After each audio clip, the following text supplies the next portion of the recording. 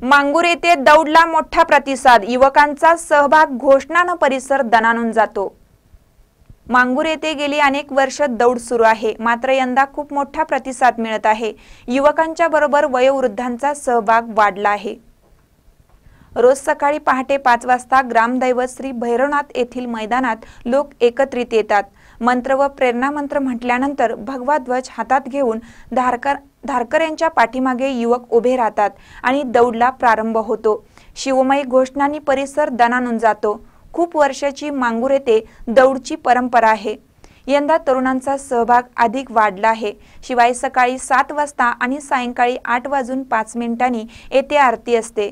या आरतीसाठी महिलांची संख्या मोठी असते। महानकर न्यूजसाठी मांगूरहून तानाजी बिरनाळे।